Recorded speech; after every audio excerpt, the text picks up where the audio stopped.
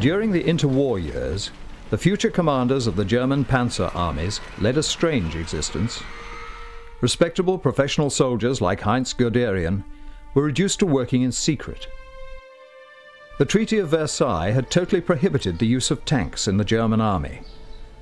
But with the help of Soviet Russia and the covert assistance of a small team of engineering specialists using disguised agricultural equipment, Guderian and his colleagues managed to keep pace with developments in tank warfare. Despite the difficult conditions, they even managed to develop some new innovations of their own. They could see the advantages that the tank could bring to the next war, and they developed new theories that centered on the use of the tank. Theories that would revolutionize the way wars would be fought. Despite the problems of convincing his superiors of the advantages of the tank, Guderian in particular stuck to his secretive task.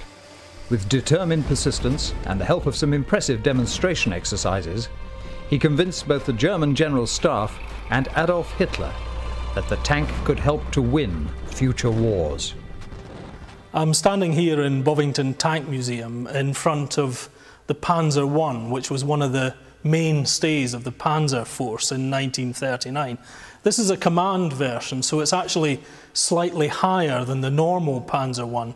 But as you can see, it's not the great juggernaut of legend. It's a very small machine. In many respects, it's not much larger than say, a modern Land Rover. But there were probably 1,500 of these in service in 1939 and in 1940, because there was no alternative. There's no denying that a tank like the Panzer II is a lightweight. The gun, 20mm cannon, wouldn't really do anyone any serious harm. Armour thickness is not particularly brilliant. It's probably as good an example of any of the fact that it's often how a tank is used, or how armour is used collectively, that is far more important than the actual might of the gun or the thickness of the armour. As a result of Guderian's efforts, in 1935 the first Panzer divisions were formed. Every arm had to be presented in the Panzer Division to make the Panzer Division almost a small army in its own right, not to depend on anybody else. These formations included a tank brigade with 560 tanks to provide the main firepower. The tank brigade was comprised of 2 tank regiments, each of which was split in turn into 2 battalions. 2 motorized infantry regiments provided close support to the tanks. A reconnaissance battalion was added to scout out enemy positions and seize weak points. A motorized artillery battalion with 48 guns provided artillery support. To provide defense against enemy tanks, an anti-tank battalion was also added. To back up all of this, the division had its own full supply, support and repair system.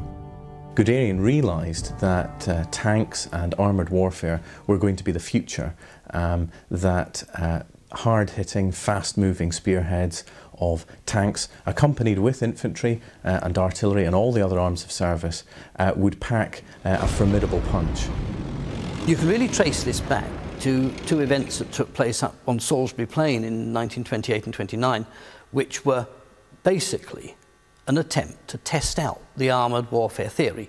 What actually happened was that a unit known as the Experimental Armoured Force was created, and this armoured force consisted of tank battalions, light tanks for reconnaissance, infantry machine gun carriers, armoured cars for scouting, self-propelled artillery, mechanized engineers in trucks, and even the infantry carried in half-tracks, and all supported by the Royal Air Force. And what you ended up with was a small, highly mobile, very, very strong fighting force. Now, in these exercises on the plain, they were pitted against a conventional infantry, mounted cavalry, horse-drawn artillery division, which was huge by comparison. In every single operation, no matter how the umpires cheated, and they did cheat to try and give the traditional arms just a bit of moral support, the armoured element won every single action. And the proof was there, and the effect it had was amazing. Because in Britain, 1 or 2 stuffy old officers actually began to talk about tanks as if they might have a future. The people who took notice and the people who learned were the Germans. They could see that if a highly mobile striking force could be created, not just tanks, not tanks alone, you need intimate artillery support, you need preferably armoured infantry keeping up with you, you need everybody mobile in a package, and you need equally immediate air support, hence the Stukas and that kind of thing. And this sort of force sent against a conventional army will go through it like a hot knife through butter. Discover the past with exclusive military history documentaries and ad-free podcasts presented by world-renowned historians, all on History Hit. Watch them on your smart TV or on the go with your mobile device. Download the app now to watch everything, from the gripping story of the Band of Brothers to Operation Barbarossa and D-Day. Immerse yourself in the dramatic stories of this remarkable era by signing up via the link in the description. The heavy tanks would be used as the spearhead to actually punch a hole through the enemy lines, and the lighter tanks would be used on the flanks to actually protect them against infantry and artillery attack and maybe other tanks. But the heavy tanks would be used primarily to push the way through and to keep going and to open the gap in the enemy defences. A great deal of accurate thought had gone into the development of this type of formation. The resulting Panzer Division was a well-balanced force which could call on the support of any or all of the component parts to capture an objective. The purpose of this organization was to launch a speedy advance deep into enemy territory and keep going, spreading confusion, fear and panic in the enemy command and communication systems. One further innovation was the close links with the Luftwaffe, which could add even more firepower when needed. The Luftwaffe and the Panzer divisions had intimate links in terms of Luftwaffe staff liaison officers who actually travelled on the ground with the Panzer divisions. This meant that at any time, whenever a Panzer division came up against any particular trouble where it might need air support, there were already radio communications established with the Luftwaffe, which meant that the taxi ranks of Stukas and other Luftwaffe bombers could be called into play very, very quickly. And this flexibility and again the rapidity of the calling up of air support was vital and indeed an intimate part of German Blitzkrieg. The training given to these new Panzer warriors emphasized speed and independence of thought. When these units were unleashed, they offered a very effective weapon that their enemies found impossible to master. In Poland, this new force had the first opportunity to put their meticulous training into practice.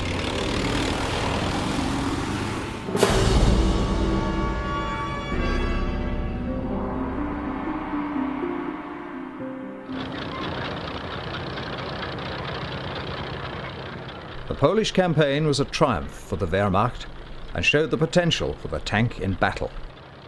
Nonetheless, some problems were encountered. Because events had moved on far quicker than Hitler would have liked, they had to press these things into service. They were used in the Polish campaign, where their weaknesses were very apparent, and certainly by the time of France, it was obvious that these machines had to be retired. Interestingly, they were kept in service right through to 1941 and even later, because it was simply not possible to produce enough machines in enough quantity to bring them onto the battlefield in the kind of time we're looking for. On the 10th of May 1940, the tide of Hitler's conquest turned to the west. This time the Germans will be fighting more modern armies that were equipped with at least equal or sometimes superior equipment. The Maginot Line that stretched along the majority of the French border to the east was bypassed when German panzers advanced through the Ardennes region in Belgium. By a combination of careful planning, surprise and some very daring new innovations, the Germans were able to make these fortifications almost obsolete. Once past here, they advanced all the way to the coast with little in their way to stop them. What had proved impossible in 4 years of trench warfare during World War I was accomplished in the space of 6 weeks. The value of the tank in modern warfare was well and truly established.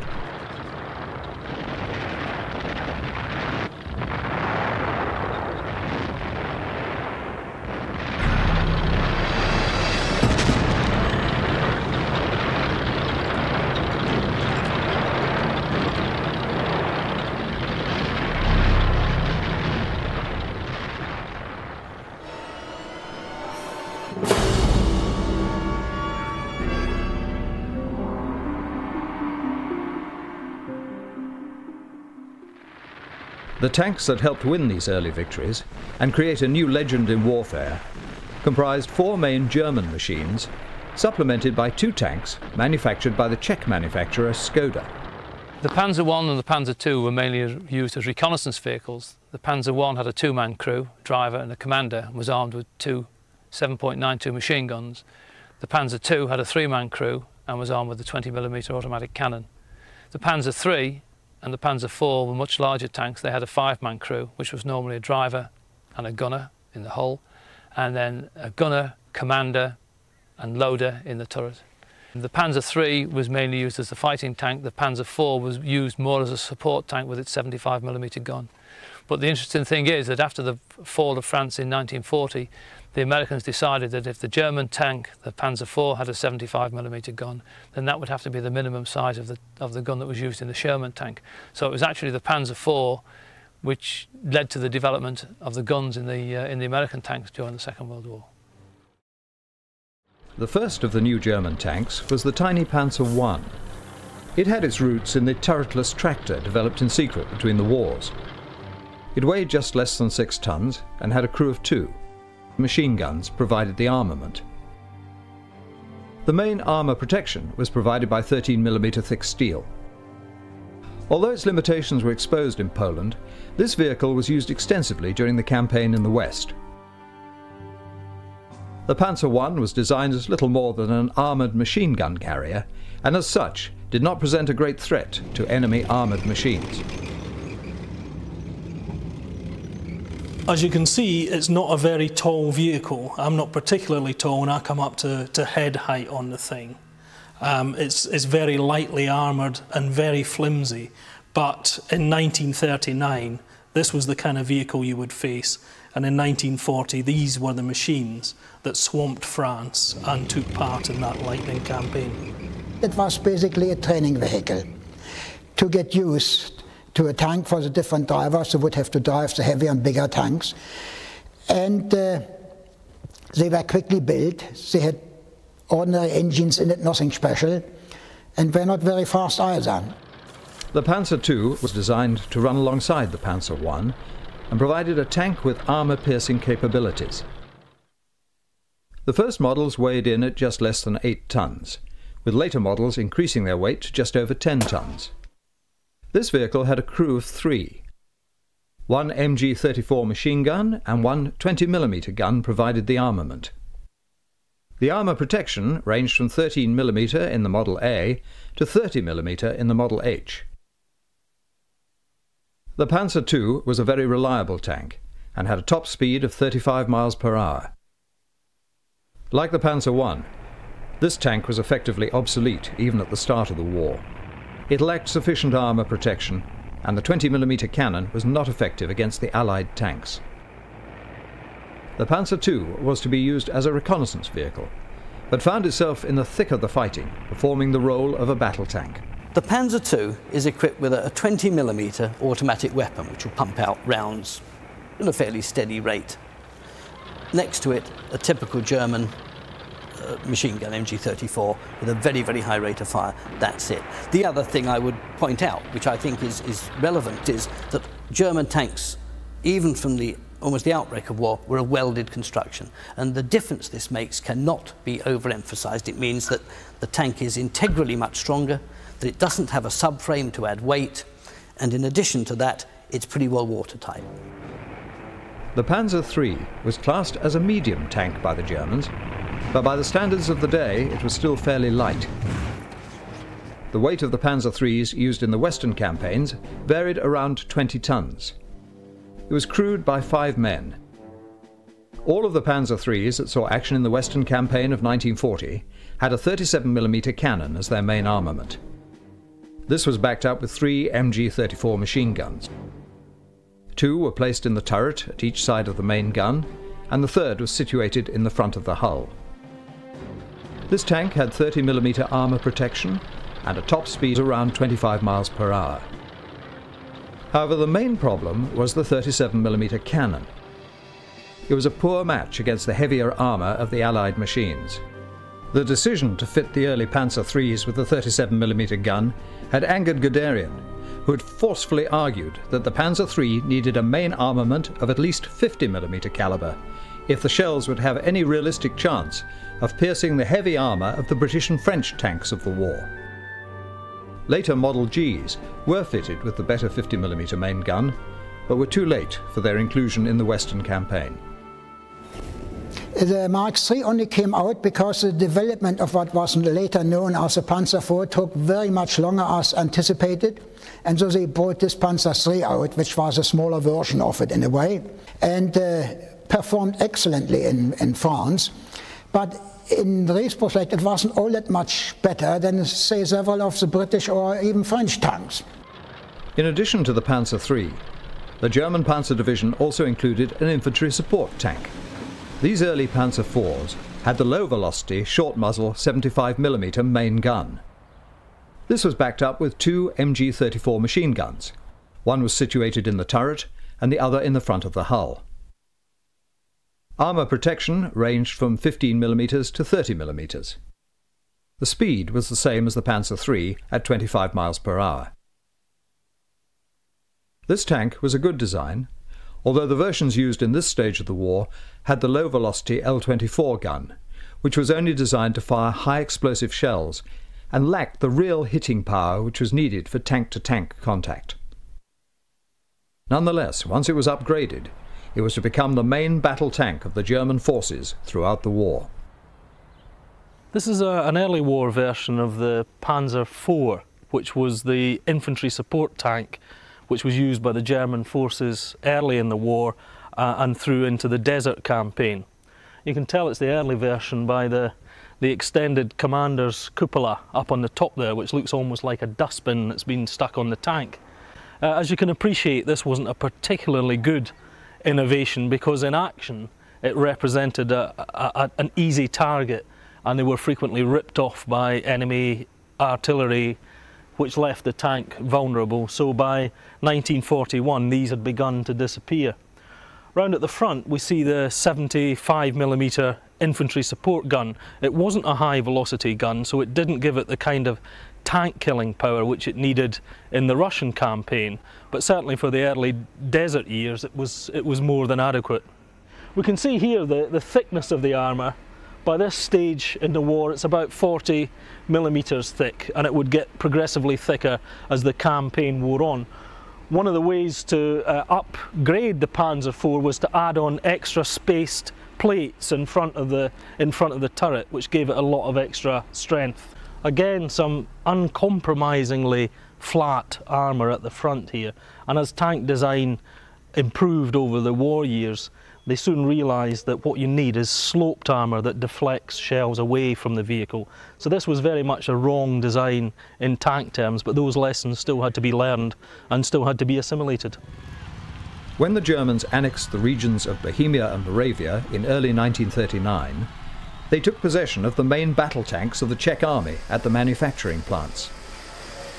These machines were incorporated into the Germans' existing lineup of tanks. They consisted of two designs. The 35T weighed in at 10 tons and had a crew of 4. It was armed with a 37mm L40 main gun, which was very accurate, together with two 7.92mm machine guns. The armour protection was 35mm thick, which was very adequate for a light tank. The engine produced a top speed of 25 miles per hour.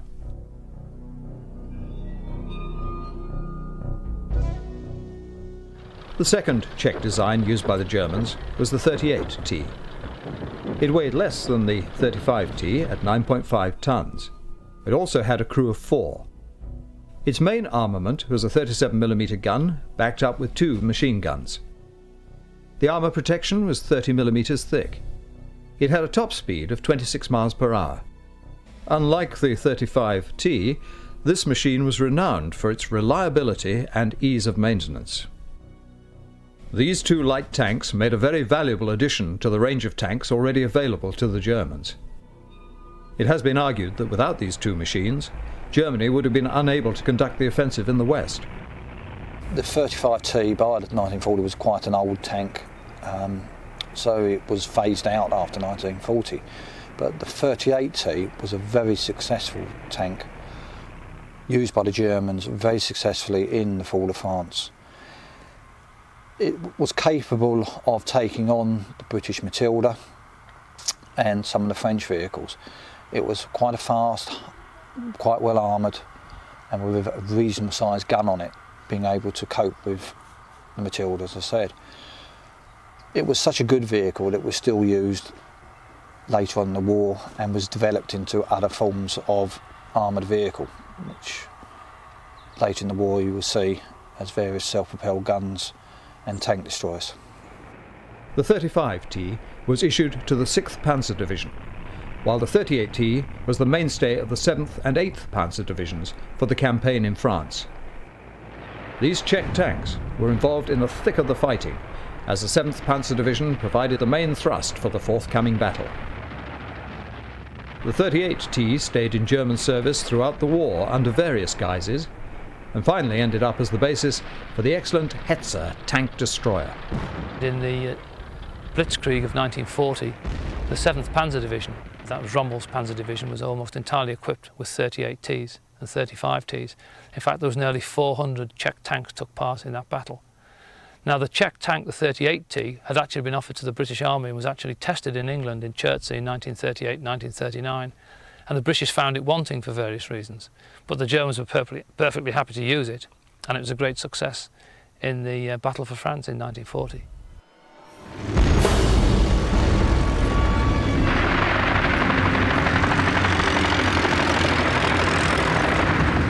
Without the restrictions which had been placed on Germany, the main Allied countries of Britain and France had also been engaged in developing their weapons during the 20s and 30s.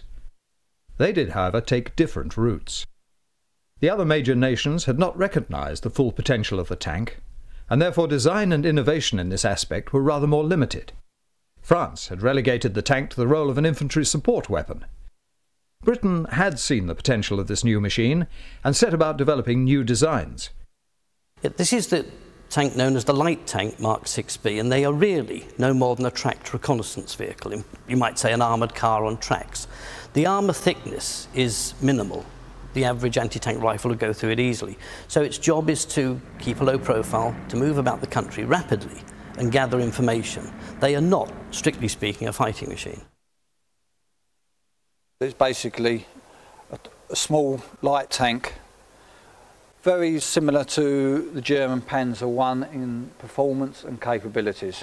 Some people say one of the best things about this vehicle was that we left them all behind in Dunkirk because they were by that time an obsolete design. The Matilda Mark I was designated a light tank and weighed 11 tons. It was crewed by 2 men. The main armament was provided by a Vickers machine gun. Like the Panzer I, this tank was little more than an armoured machine gun carrier.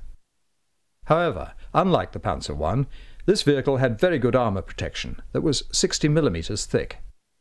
This was double the thickness of the best German tank at the time. It had a very low top speed of 8 miles per hour. The tank's limitations were shown up in the French campaign. Although it protected its crew well, it was no match for the determined German panzer crews. The one-man turret was a major drawback. Over 140 of these machines were sent to France, but all of them were lost in that campaign. It is an example of a tank built down to a price. It was ordered from Vickers Armstrong in about 1936, and the designer was told, we've got about sort of £15,000 to spend, build us a cheap tank. And the only consideration they put on it was that it must have armour thick enough to resist any known anti-tank gun. The idea was an infantry tank, and the infantry tank in the British sort of ideology of armour was a tank that would move slowly, that the infantry would follow when they're making an assault upon a fixed enemy position. So we're not talking about roaring across country at high speed, we're talking about moving slowly, probably attracting a lot of fire, hence the need to be bulletproof, and just to see the infantry onto their objective. Now this is fine if the enemy is prepared to play ball. If they're going to set themselves up in a nice defensive position and allow you to attack, great. If these are going to be used in open country with enemy armour milling about, they are in a very sorry state. And of course that is the situation in France in 1940. We've got the Germans on the move all the time, not standing still, not waiting to be attacked, and therefore these tanks cease to have a useful role. The Matilda II was designed to mount a two-man turret and came about after the realization that the Matilda I could not accommodate this requirement. The Matilda II weighed 27 tons and had a crew of 4. It was armed with a 2-pounder gun backed up with a Vickers machine gun. It was very well protected, with 78mm armour thickness. The speed was a maximum 15 miles per hour. This is probably the best-known British tank of World War II. This tank performed well and remained in service throughout the war on all fronts. This tank, which is the better known of the two Matildas, was the replacement for the little infantry tank Mark I. We wanted a tank that could support the infantry and would therefore travel slowly and be resistant to enemy fire. For that reason, the frontal armour is 80mm thick. This was unheard of at that time. No one had built a tank with armour this strong. So in terms of its ability to survive on the battlefield, immensely high. But it was also equipped with the British 2-pounder anti-tank gun, which I think we've already established, probably one of the best anti-tank weapons in the world in 1940. It's interesting to ask yourself why we used an anti-tank gun in a tank that was primarily for infantry support. A lot of people ask that question because they basically believe that a howitzer firing high explosive would have been far more useful on the kind of battlefield they expected to see. The War Office argument was that by equipping the tank with an anti-tank gun, it not only supported the infantry onto their objective, it then moved through the objective, stopped the other side, and held off enemy tank counterattacks. And that was the logic behind it. The Matilda Mark I was a fairly basic infantry tank with only a Vickers machine gun as its main armament. But nonetheless, its armour, over 60mm of armour plate, was very impressive for the time. The Matilda Mark II was an even more heavily armoured tank with upwards of 80mm of armour plate protecting it, but still armed with only a 2-pounder gun which could only fire armour-piercing rounds. Not terribly impressive as an infantry support tank. Nonetheless, given the level of armour protection, both marks of Matilda, really any anti-tank gun of the day, had real difficulty in penetrating the armour. And this meant that the Matildas in 1940 could range about the battlefield with relative immunity against the first line of defence, the anti-tank gun. The British used a variety of tanks in France in 1940. They had the light tanks like the Vickers Mark VI and Bren gun carriers. They had the infantry tanks such as the Infantry Mark I and II, which was the Matilda I and the Matilda II. And they had the cruiser tanks, which was the Cruiser Mark I on the Vickers suspension and the Cruiser Mark IV, which was on the Christie suspension. Mechanically, this is a very, very important tank as far as British tank design is concerned. It features an American suspension system by a maverick inventor, a chap named J. Walter Christie. Christie started designing tanks in the mid-20s. By 1928, he produced a tank which was putting up some amazing performances. By 1932, he had a tank which would do 60 miles an hour on its tracks. And by taking the tracks off and running it as a wheeled vehicle, he got 120 miles an hour out of it. It was a sort of tank dragster, if you like. Christie, however, was a cussed sort of individual, and he fell out with just about everyone in the US administration, so much so that the Americans built 6 of his tanks and gave up. The Russians, however, purchased a Christie tank, found it was all they required in basic mechanical terms, and copied it by the thousand. And it was 2 British officers visiting these Red Army manoeuvres in about 1935 who saw these tanks, came away amazed, and persuaded Lord Nuffield, the Morris Motors chief, to buy a tank off Christie from which we would develop our own design. And really the only Christie feature that we retained in the design of the tank was the suspension. And the key to it is this: large diameter road wheels. Each wheel is on a short sort of swinging arm bearing against an enormous coil spring which is hidden behind this armour. And that allows the wheel a tremendous amount of free movement. You won't find many tanks anywhere with a gap this great between the track and the timwork, and it's to allow the wheels to move. It means you can get terrific speeds out of it. 60 would be ridiculous, would be punishing, but this tank could do 30 comfortably, and that really gave the crew a pretty comfortable ride. And it is more important still because in the British way of doing things, we believe tank crews should shoot on the move. It meant that between the wars, just down the road from the museum here at Lulworth Camp, they trained firing on the move against moving targets and reached standards that were absolutely exceptional for their day. But remember, this is a small, trained army of highly motivated professionals. Now you take our A-13 cruiser. The gun is in free elevation. It literally just waves up and down inside the tank. But what it means is that the gunner becomes the stabilizer. And it means that he's standing in a sort of half-crouch position inside the turret. He's got one hand on the trigger of the gun, he's got his eye pressed up against a telescope, and his other hand on the traversing mechanism here, and it's his knees bouncing up and down, which are the stabilizer for the gun. You see the problem. A well-trained soldier who was used to the motion of the tank, who had been trained well at Lulworth to shoot on the move at moving targets, would be a prize worth having. But the man who's just come back from the reserve, a territorial army soldier, a new volunteer, you are never going to train him up to those standards in the time allowed.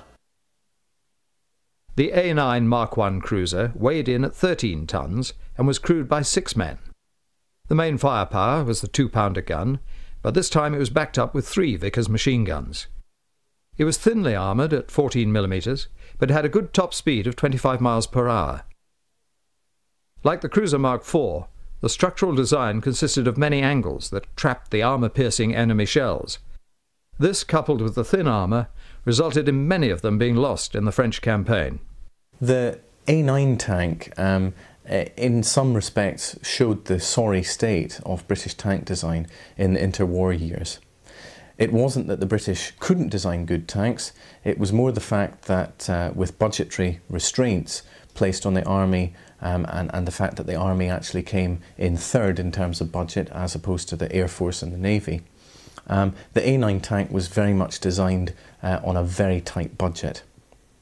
This meant that neither its armour nor its engine made it capable of fulfilling a true cruiser function, but nor was it heavily armoured enough or well armed enough to act in the infantry role.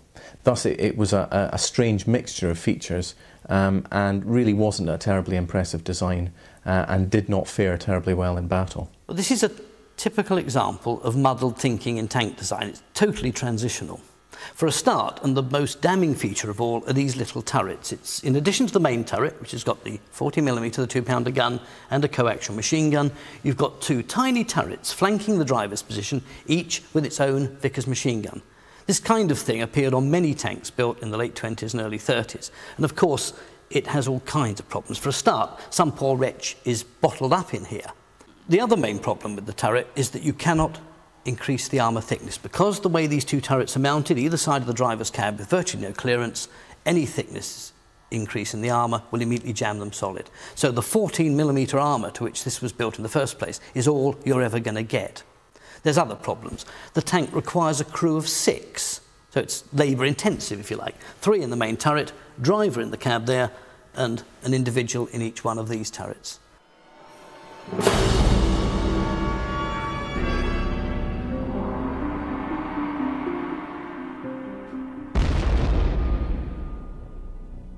French thinking in tank use was influential in the design of their new machines. Like the British, they had 4 main designs available at the start of the French campaign. The Char Sommuar S-35 was a medium tank weighing 20 tons. A crew of 3 manned it. A 47mm main gun, backed up with a 7.5mm machine gun, provided the main armament. The armour protection was very good at 55mm. It had a top speed of 25 miles per hour. This tank was more than capable of tackling the enemy and was well designed. In fact, the Germans made use of them in their army after the campaign was over. This is a tank for a medium regiment for fighting other tanks. Therefore, more attention is paid to armour thickness and shape and to fighting capability. Now, unfortunately, the 2 tanks, the Charbet and the Sommuar, have the same turret. So you've got exactly the same problem repeated.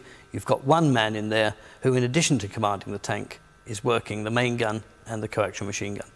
The outstanding feature of the Sommuar, without any doubt, is this use of cast armour.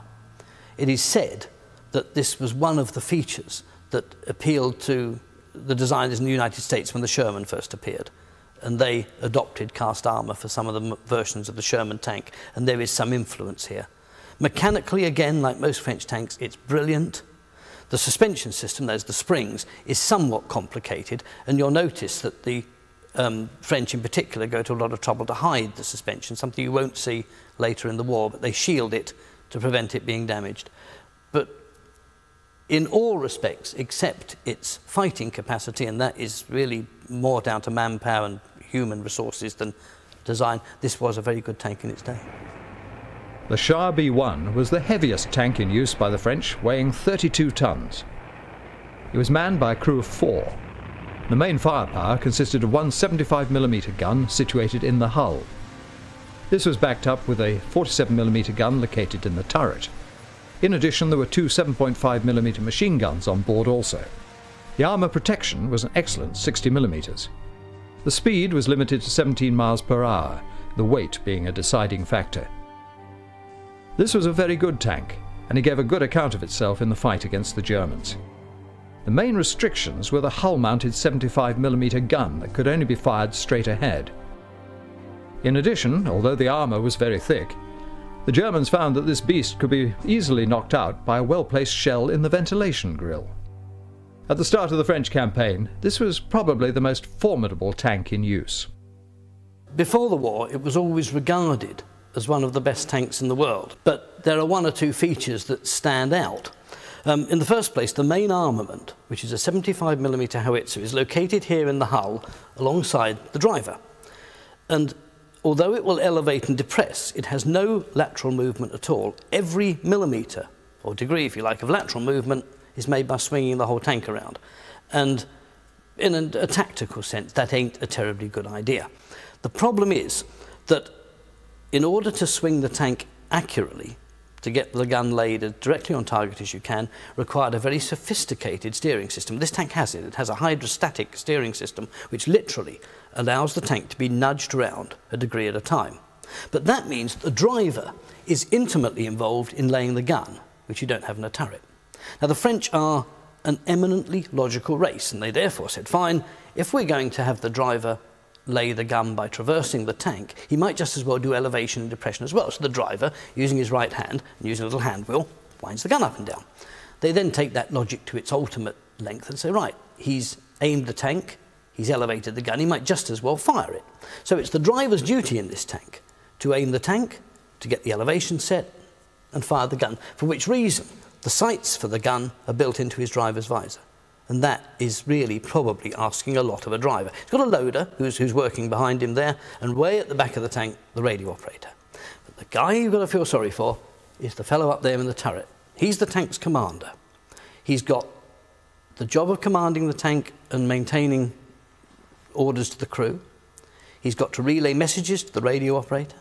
He's got an anti-tank gun to aim, load and fire, and a coaxial machine gun which he's got to aim, load and fire and clear stoppages in, because machine guns love jamming up. So in terms of sort of ergonomics, the tank doesn't seem eminently practical. It's quite interesting that if you study the war diaries of the Germans who came into that part of France where they met these things, and they were going to meet a tank which they believed was one of the great leviathans of the battlefield, they tend to say that they got remarkably close to the French tanks before they were noticed. Now, you could say that's because everyone in here is so busy they haven't time to notice what's going on outside. I think it's more likely that the vision facilities in the tank are probably not as good as they might be. The Hotchkiss H-35 was one of the two light tanks in use by the French. It weighed in at 12 tons and had a two-man crew. Like most of the French tanks, the Germans used them after their victory in this campaign. The Renault R-35 was another one of the French light tanks. However, the top speed was only 12 miles per hour. On balance, the Allied machines, and particularly the French tanks, outclassed the Germans in armour protection and main armament. The Germans were surprised to find that their 37mm anti-tank gun was ineffective against the thick armour of these tanks. The downfall of the Allied tanks was the way in which they were employed tactically. Now, the French tanks were probably better than ours and better than the Germans, but they were spread so thinly over the whole length of the French border that when the Germans attacked, there were so few tanks available to counter those attacks that the Germans, with their superior tactics, could just steamroller through. The French High Command used its armoured forces in support of the infantry units, and most of the losses of the French tanks were caused by either Stuka attack, by artillery, by mines or anti-tank guns. There were very few instances when large numbers of French tanks met large numbers of German tanks. This was mainly because the German tanks were in the spearheads and were moving onwards and ever onwards towards the coast. The French tanks were used to attack the flanks of the German armoured spearheads, and so most of their opposition was only soft-skin vehicles or anti-tank guns.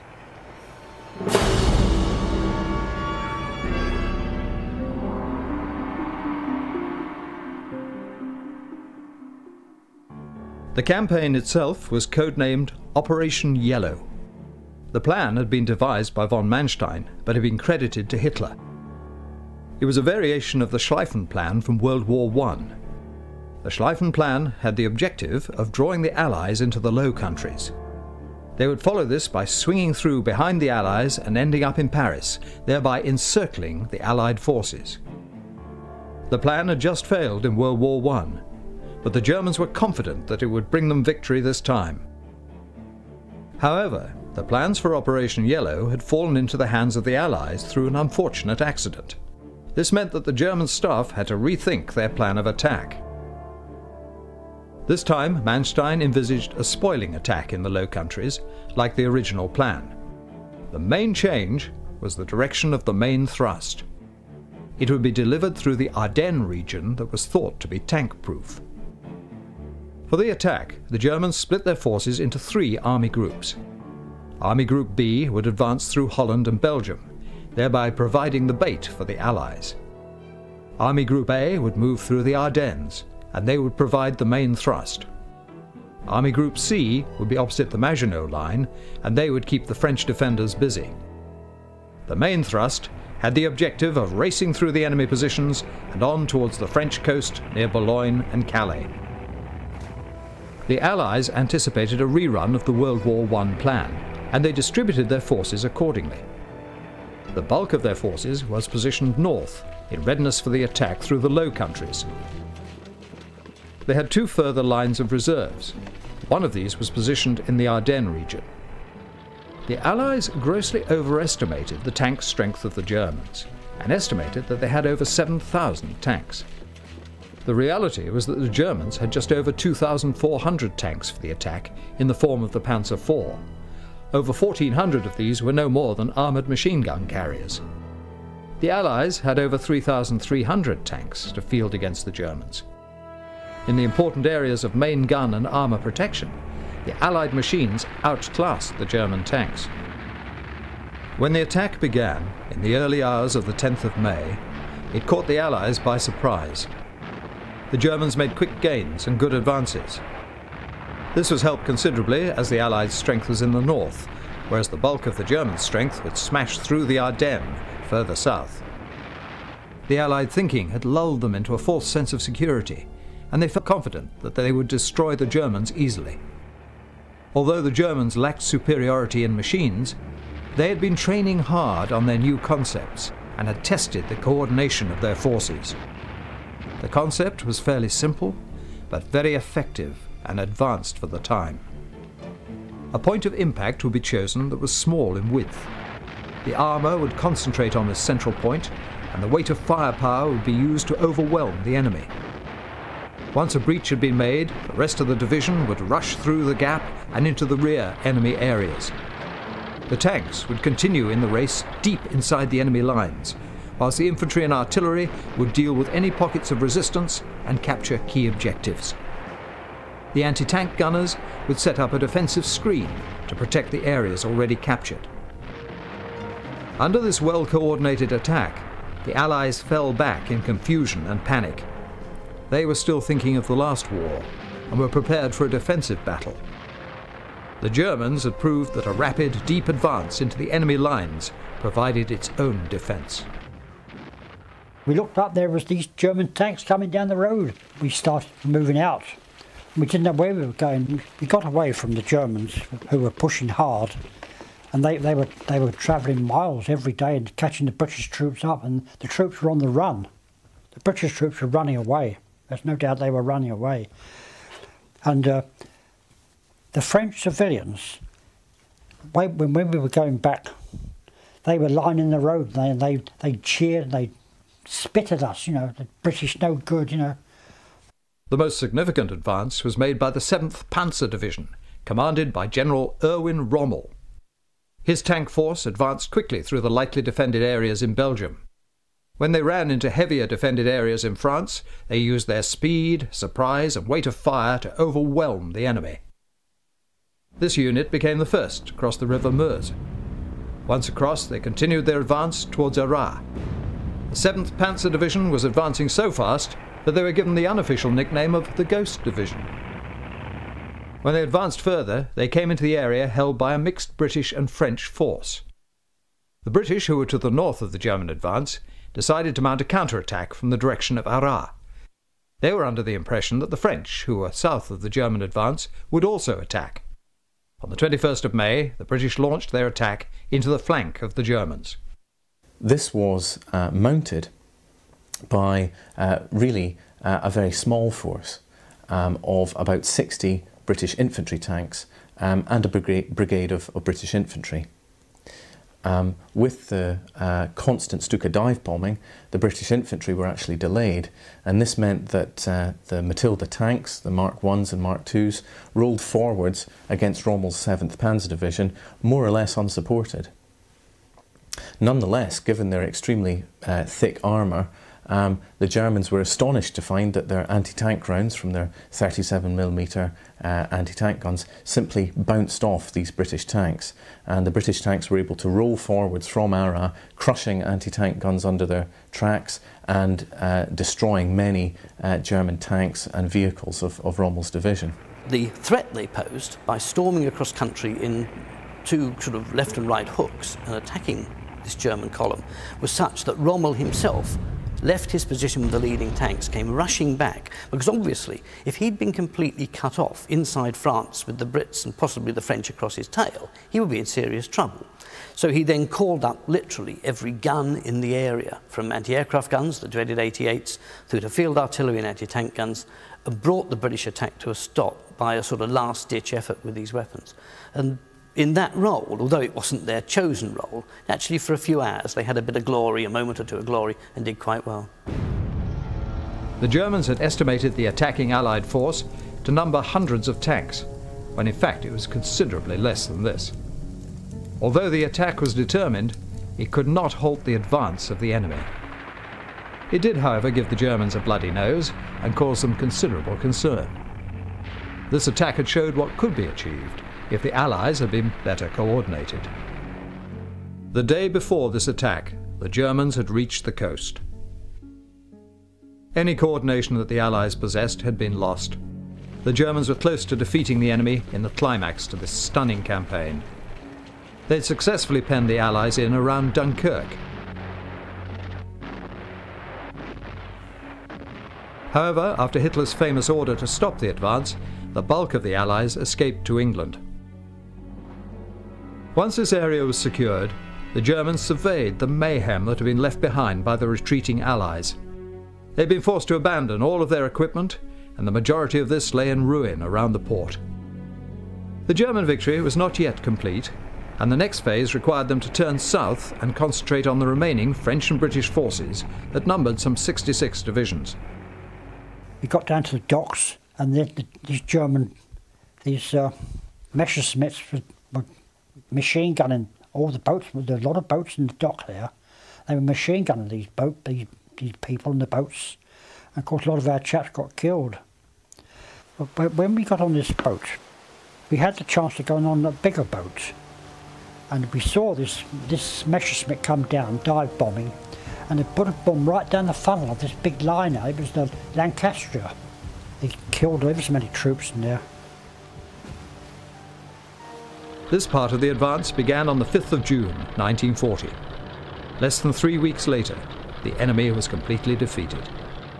The armistice was signed by the leaders of the destroyed French forces in the same railway carriage that they themselves had used at the end of World War I. This was the perfect end to what was almost a perfect victory for Hitler and his new Panzer Army. The German victory had been spectacular and had been a vindication of the Blitzkrieg concept. The part played by the German tanks had been crucial. In the space of 6 weeks, they destroyed the armies of Holland, Belgium, France and Britain. The confidence of the Germans was at an all-time high. They had complete faith in their men and machines, in particular the tanks that had helped secure the victory. The close support of the Luftwaffe had also been a deciding factor and helped to instill terror upon the fleeing enemy soldiers. Hitler now regarded the war as almost won. New weapons development was restricted after this time due to the strains on the economy, and resources were routed to anti-tank weapons and the cheaper costing assault guns. The deficiencies that were apparent with regards to armour protection and main armament in these early campaigns were to resurface in later campaigns, but with greater consequences.